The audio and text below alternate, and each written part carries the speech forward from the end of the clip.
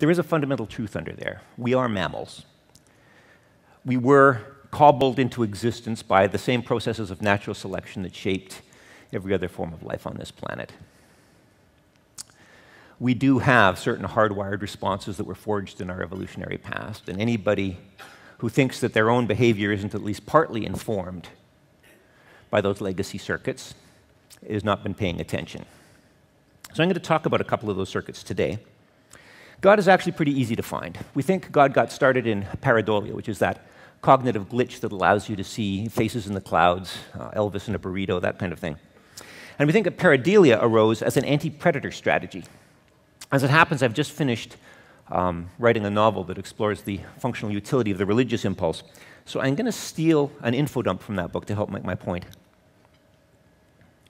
Look, Brooks wanted to say, 50,000 years ago, there were these three guys spread out across the plain, and they each heard something rustling in the grass. The first one thought it was a tiger, and he ran like hell. And it was a tiger, but the guy got away. The second one thought it was a tiger, and he ran like hell. But it was only the wind, and his friends all laughed at him for being such a chicken shit. But the third guy, he thought it was only the wind, so he shrugged it off, and a tiger had him for dinner. And the same thing happened 1,000,000 times across 10,000 generations. And after a while, everyone was seeing tigers in the grass, even when there weren't any tigers, because even chicken shits have more kids than corpses do. And from those humble beginnings, we learned to see faces in the clouds and portents in the stars, to see agency in randomness, because natural selection favors the paranoid. Even now, we are wired to believe that unseen things are watching us. And it came to pass that certain people figured out how to use that.